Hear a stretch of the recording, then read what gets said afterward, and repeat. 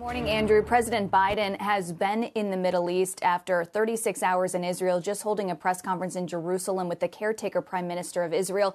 His broad strategy has been to promote stability in the Middle East, but the backdrop of high global energy prices has been looming over this trip. There have been focuses on his travels to Saudi Arabia later this week and meetings with Gulf producers there.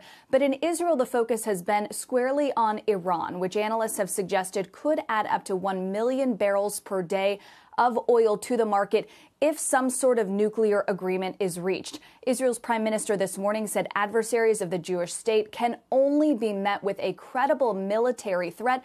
But President Biden said force should only be used as a last resort, and he has continually supported a return to the 2015 nuclear deal. But with talks stalled there since March, he was asked how long the U.S. is willing to see that strategy play out.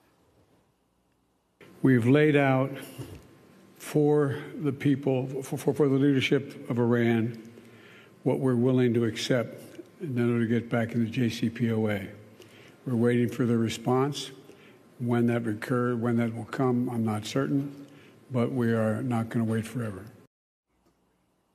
Prime Minister Lapid, in a later answer, denied that there was that significant divide between the two allies' positions toward Tehran, but he said the two allies would work in close consultation on any agreement going forward. Andrew. Okay, Kayla, thank you for that report. We'll be keeping our eyes, of course, on this big trip.